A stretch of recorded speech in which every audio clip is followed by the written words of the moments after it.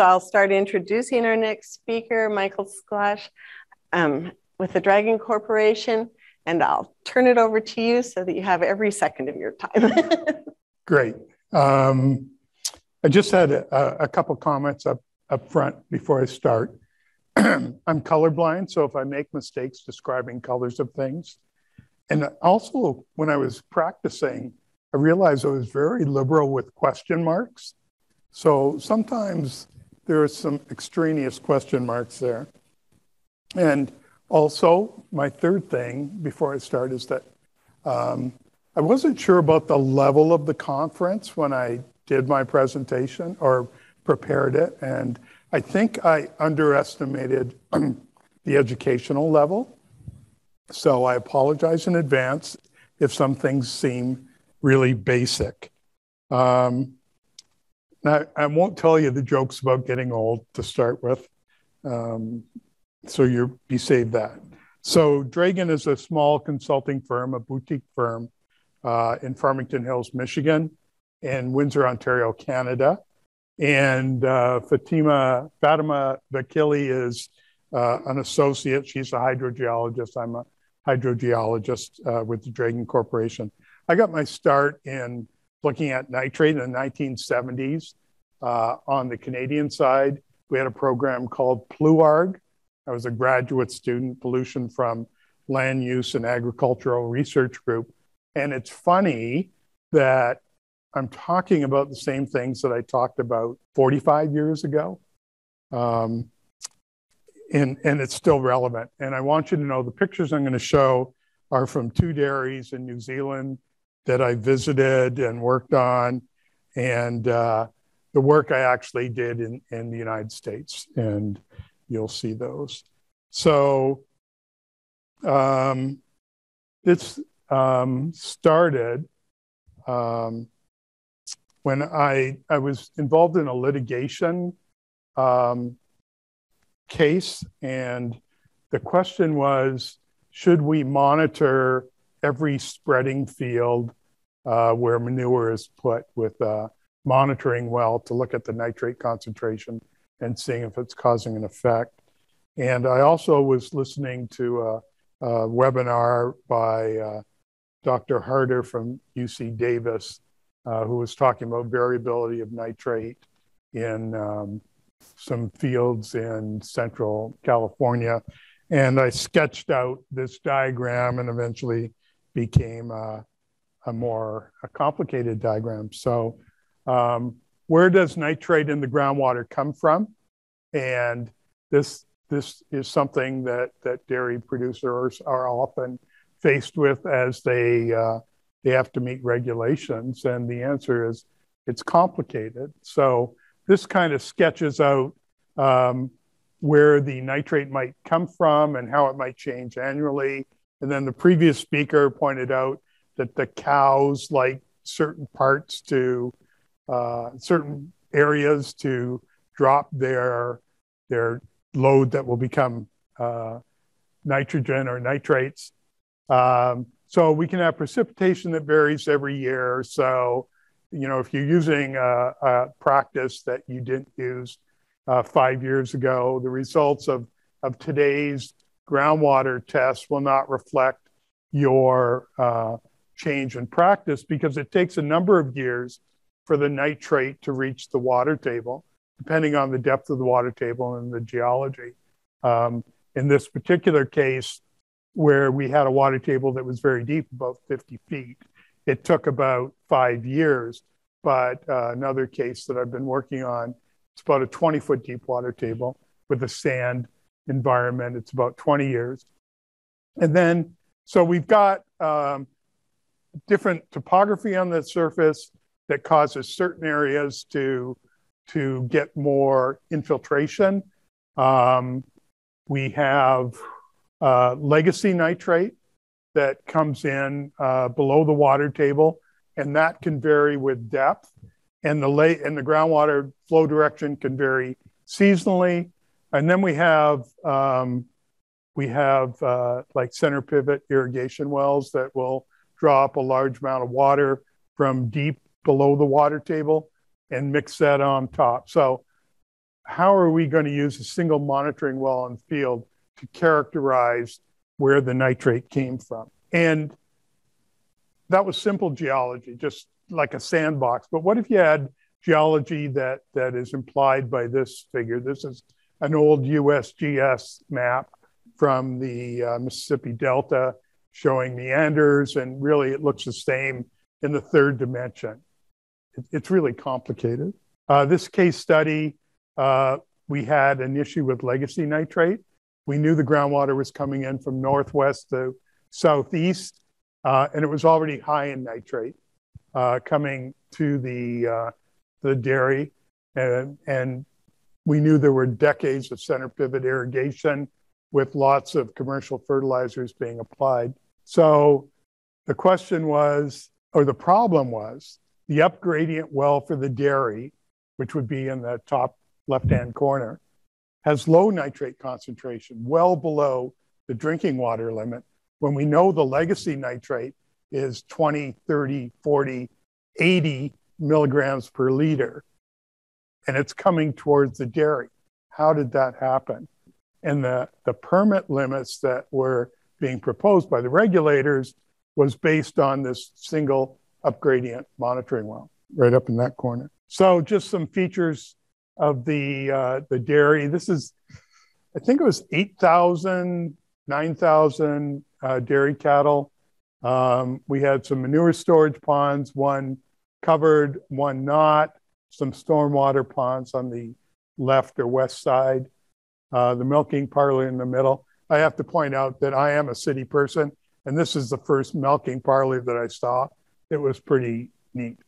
Feed storage area was paved, non-contact with manure, and the vegetative treatment area, which is simply a place where the runoff from the feed storage area goes. And this was also controversial, whether it adds nitrate to the groundwater.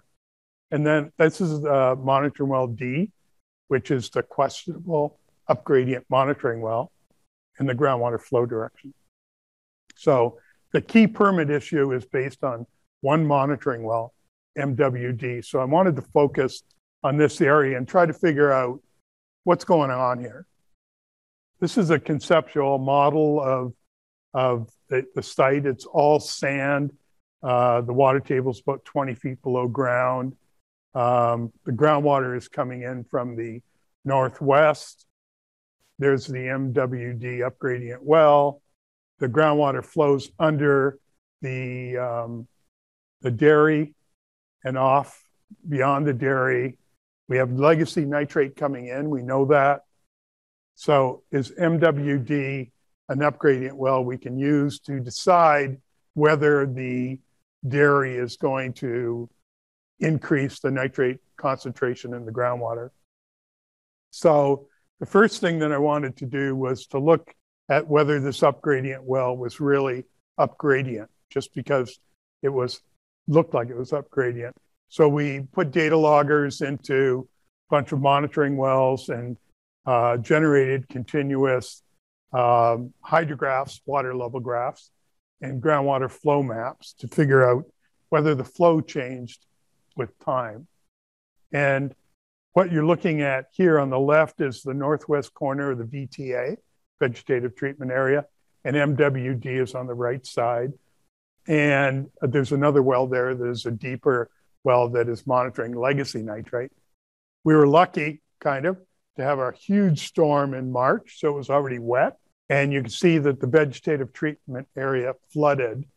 And I think it flooded a lot, but this was the one we were out there sampling.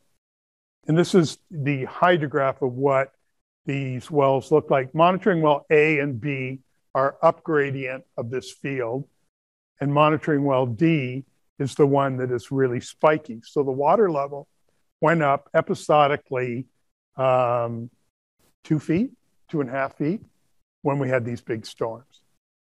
So we knew there was episodic mounding of the water table MWD. The water got to the water table very quickly when it ponded in the vegetative treatment area.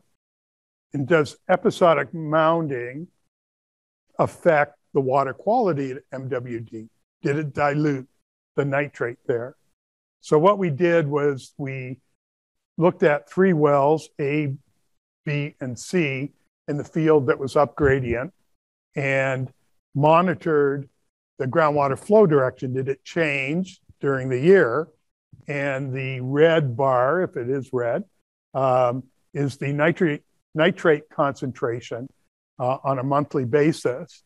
And MWD, you can see on the right side of the diagram near the vegetative treatment area. And what we saw was that the nitrate concentration varied a lot, 20 times or more during the year at the upgradient monitoring well because of the groundwater flow direction. So yes, episodic mounding affects water quality at MWD, ignore the question mark. So we do a lot of litigation work, so I wanted to get a number of different ways of looking at this to convince the regulators. So I wanted multiple lines of evidence. I wanted to use environmental isotopes. I'm not sure if people are familiar with that, but I'll explain it very briefly. So can we tell in another way that MWD, the groundwater, changed there? And can we tell if legacy groundwater or nitrate was due to manure spreading, and the manure was coming from the dairy and being spread on the fields all around? So environmental isotopes are defined as atoms with the same number of protons in the nucleus, but different numbers of neutrons. And those neutrons make the environmental isotopes behave differently in the environment. They're heavier if they have more neutrons. So we use the isotopes in water molecules and in nitrate. And first we'll talk about the oxygen-18 and deuterium. These are naturally occurring stable isotopes in hydrogen and oxygen, and they tend to give different concentrations depending on the temperature. And so we see that in cold areas like the Arctic, the bluish colors, and the equatorial areas are yellowish and orangish. But even during the year at a single location, you've got winter temperatures and summer temperatures, and the groundwater takes on a homogenized value. So you usually get a pretty uniform groundwater value, but each storm can be different depending on, did it come out of the Gulf of Mexico? Did it come from the Pacific? Was it influenced by the Great Lakes? So we looked at the water in the wells. You can see up at the top right hand, whoops, I want to go back. That's not going to go back. The top right hand corner, MWD, the upgradient well, MWD, the upgradient well in the top right hand corner was plotted with the oxygen-18 concentration and deuterium concentration. Monitoring wells A and B are the ones that were in the upgradient field. The other wells are in other parts of the area. The VTA, the water we collected out of the VTA, we assumed was the precipitation. And we looked at, oh, I'm missing some things. MWD, you can see, moved to the VTA water. So there was another demonstration that the MWD, the upgradient monitoring well, actually became replaced, the shallow groundwater, by storm runoff, no question mark. The other isotopes that we used were nitrogen-15 and oxygen-18 in the nitrate to determine if the manure or chemical fertilizer caused the legacy nitrate problem coming from upgradient, and especially whether manure that this dairy had been applying was affecting the groundwater. And this is a plot on the left of nitrate against nitrogen-15 against oxygen-18 in the nitrate. And it shows various fields that are indicative of animal waste sources of nitrate and chemical fertilizer and soil nitrogen. And we analyzed a few of our samples. On the top, oh, this is where I have the circles. MWA, B, and C are upgradient of the dairy. So they would be the legacy nitrate coming in. You can see the concentrations of nitrate are very high. I put in bars here to show the ranges of where the nitrogen 15 should sit for various types of sources of nitrogen or nitrate. And you can see MWD, the background well, very low concentration, but all of them show that we're not dealing with animal waste. So conclusions, the high resolution groundwater monitoring water levels helped to show that MWD was not representative. Water isotopes confirm that. Nitrate isotopes helped to confirm that the legacy nitrate was mostly chemical fertilizer that had been applied. So the outcome was the regulator recognized the problem with MWD, the upgradient monitoring well, and allowed an alternate concentration limit of the dairy that was in the 30s.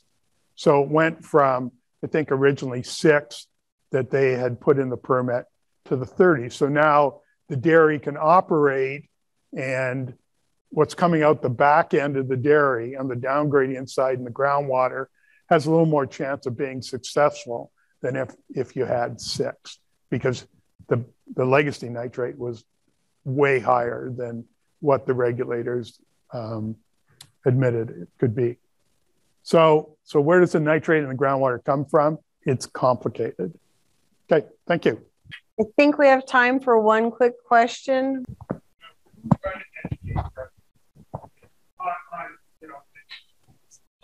Yeah, so we met with them many times, and again, when you have multiple lines of evidence, I think they start to believe it, and they did give in on this one, and I'm not sure they totally recognized the science, but I think that they were overwhelmed by the information. So do you see a lot of problems like that? Yes. Is that common in Canada and stuff? Yeah, I do most of the agricultural work that I do in the United States. Okay. I live in Canada, but I work in the States. Yeah.